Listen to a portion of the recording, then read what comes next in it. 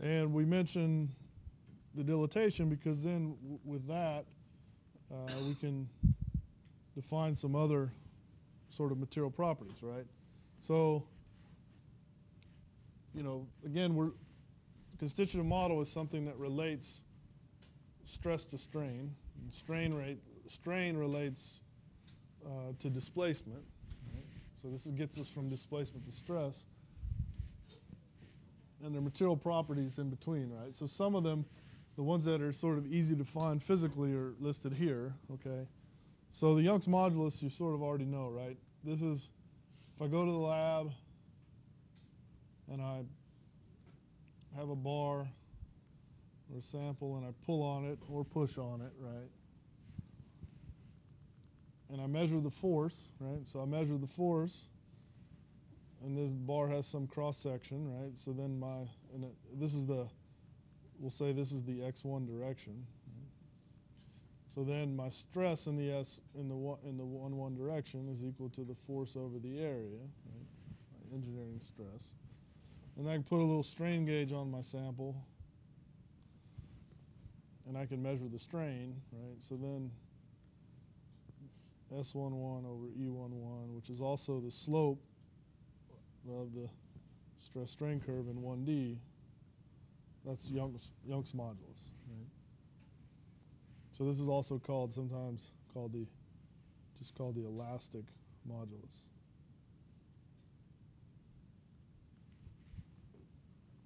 Right? So the bulk modulus then is in analogy with the elastic modulus, except now we're looking at volume deformation. So I got my cube, right? I have my cube, and I'll apply a stress to each side, S11, S22,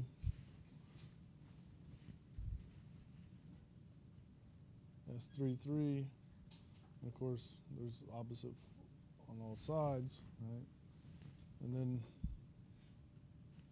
my cube's going to deform into something smaller.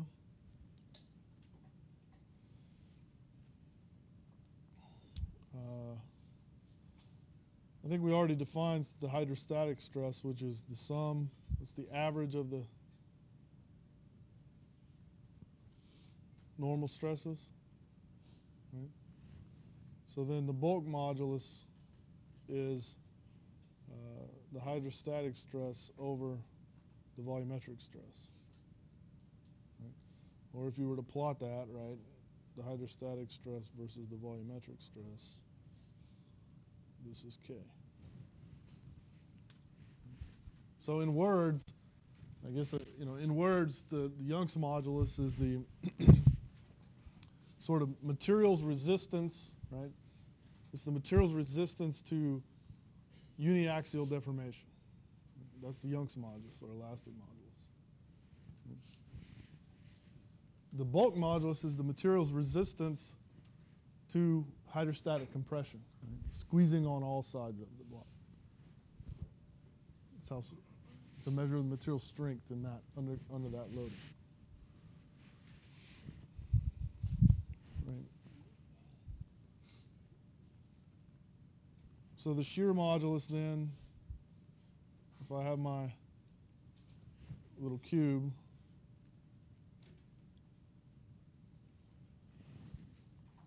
and I deform it in such a way that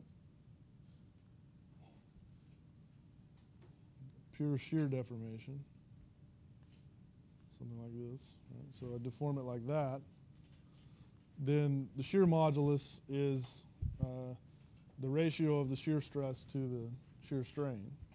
In this case, I just chose one shear stress and one shear strain. And if the material is isotropic, meaning it has infinite planes of symmetry, I could substitute any of the other ones, right? So I could also have 1, 2, 1, 2, or 2, 3, 2, 3, right? And I'd always have the same shear modulus. But if a material is anisotropic, you could have different shear moduli depending on which direction you try to shear.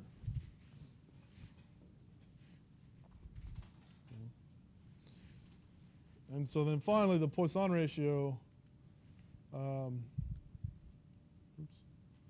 the Poisson ratio is sort of a secondary material property, but it's, if I have a material and I pull on it,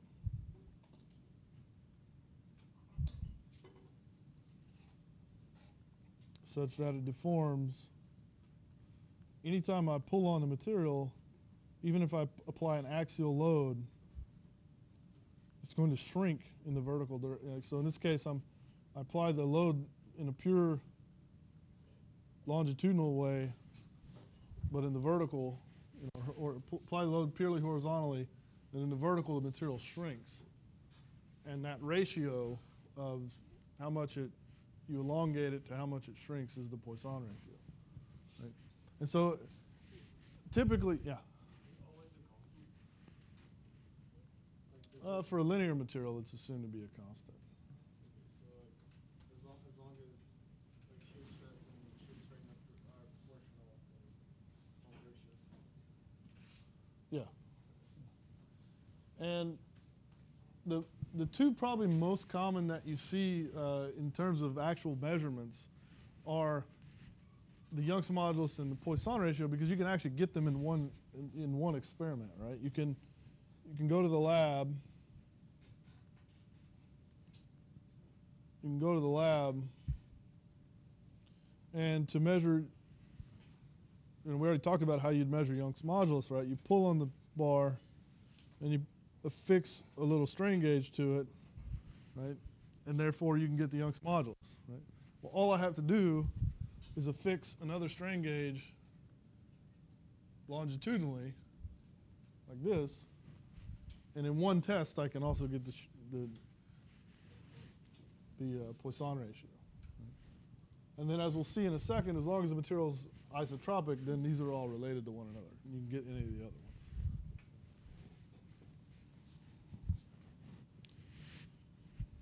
ones. Okay.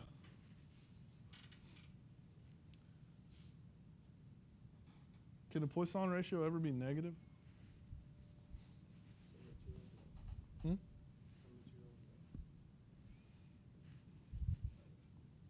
So that would imply that when I pull on this, the material, instead of shrinking, it actually gets fatter.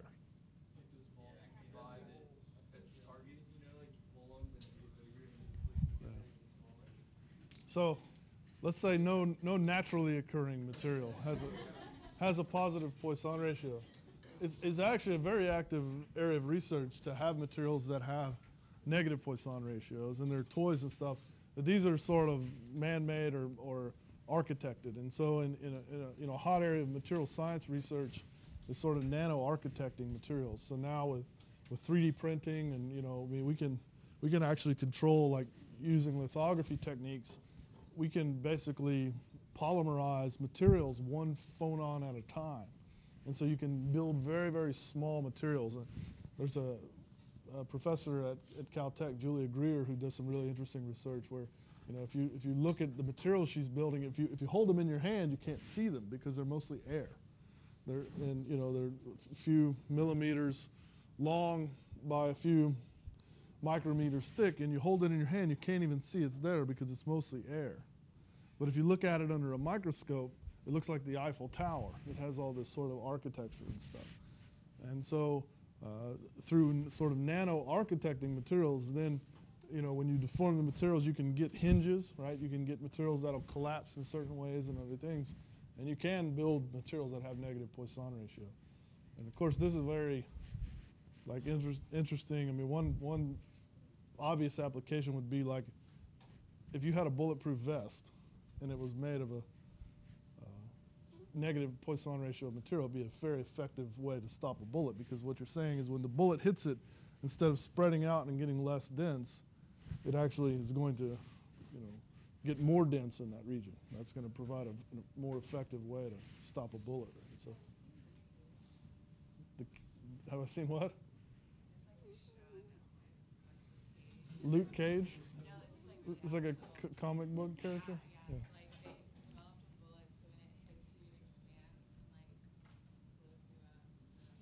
Well, I think a lot of them actually do that, right?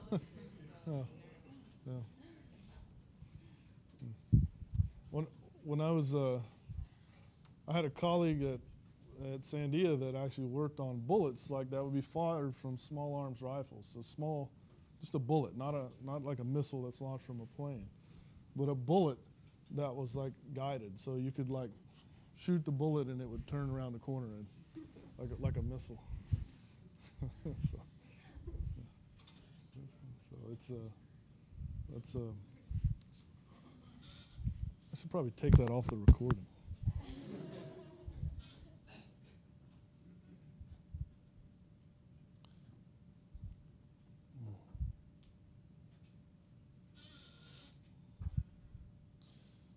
Okay, so some typical Young's modulus values for materials that we care about, rocks, right? They're typically in the sort of 60 gigapascal-ish range is a sort of a good average for a rock, 60 gigapascals.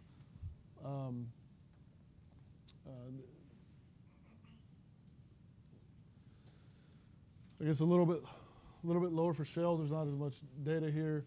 The colors indicate just the porosity values of these different rocks. So as sort of as expected, the materials with lower porosities, so the light colors are low porosities, tend to be a little more stiff, right? Which you kind of expect. If the porosity is higher, there's more air in the material than there is material, right?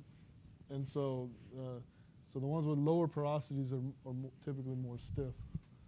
And these are just sort of limestones that are all bin together, right? Because there's lots of different, Indiana limestone, right? There's lots of different limestones. But that's just a sort of in the range of some real data. Same for Poisson ratio. Typically for rocks, I think about 0.2 is like a decent average. Some are less, some are, which is, that's typical. Like we don't pull or push on a rock. It doesn't tend to expand or contract very much before we fail it, right? In an unconfined way.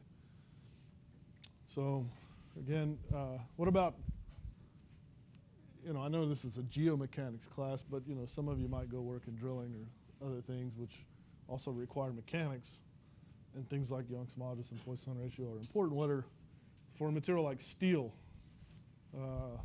what's a good rule of thumb for a Poisson ratio? Anybody know? For steel? Huh? It's a little higher than that, about 0.3. 0.33 is usually what I use. If I don't have an actual measurement, I use 0.33. What about aluminum?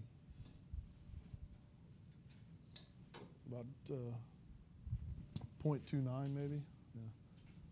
For the Poisson ratio, for Young's modulus, steel is like 200 GPa, right? So it's like twice as strong as a rock. 200 GPa.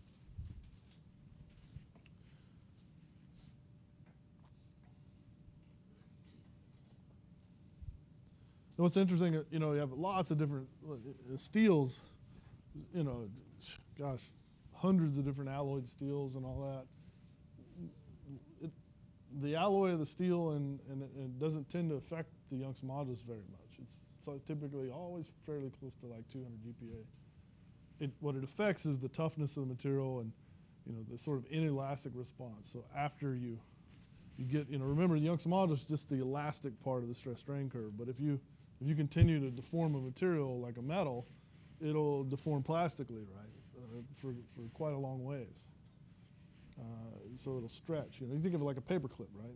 Every time you bend a paper clip, if you pull it out and it doesn't spring back to where it was, you plastically deformed it, right? And you can continue to do that for a long time before you ever break the paper clip. Right? So that's all plastic deformation, and it can. So it's really the different alloys of steels affect much more the inelastic or the plastic response than they do the Young's modulus.